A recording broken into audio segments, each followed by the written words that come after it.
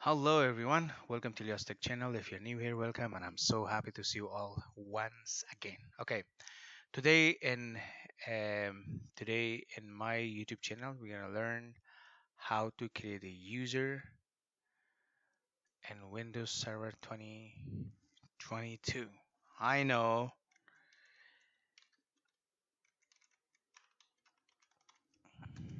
Okay, so in order to create a user in Windows Server 2022, is that you have to log into admin user or domain controller admin user.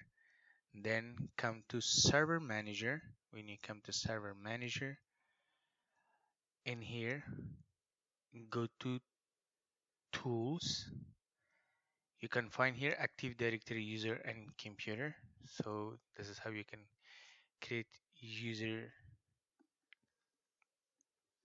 in your domain controller. When you get here, you will see here as a specific OU, or we can say organization unit, which is called user. Let's right click in here or right click in the folder. We can say new user.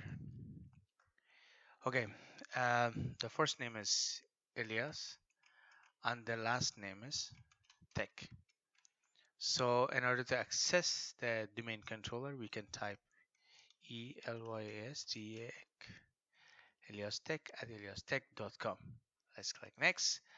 And here password is guys ABC at 1234. Do not disclose with anyone. ABC at 1234. Do not disclose with anyone. Promise. Awesome. Okay. So in here we can say user must not change the password. A user must change password at next login.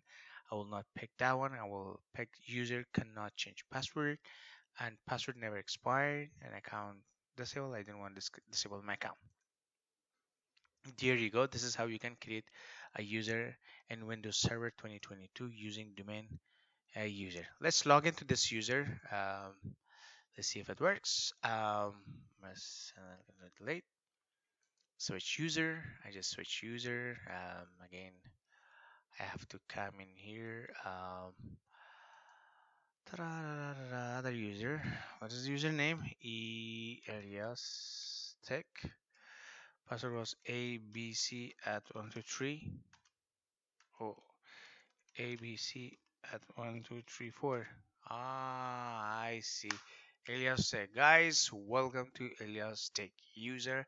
I am so happy to see you all in this Windows. Okay, guys, this is how you can create user in the domain environment of Windows Server 2022. And thank you for watching. If the information was very helpful, go ahead and subscribe my channel and share this information with your colleagues, with your friend, with whoever you think they are pursuing this kind of valuable information. This is the most recent Windows Server, guys. You know, it's Windows Server 2022. Okay, I hope you have learned some stuff.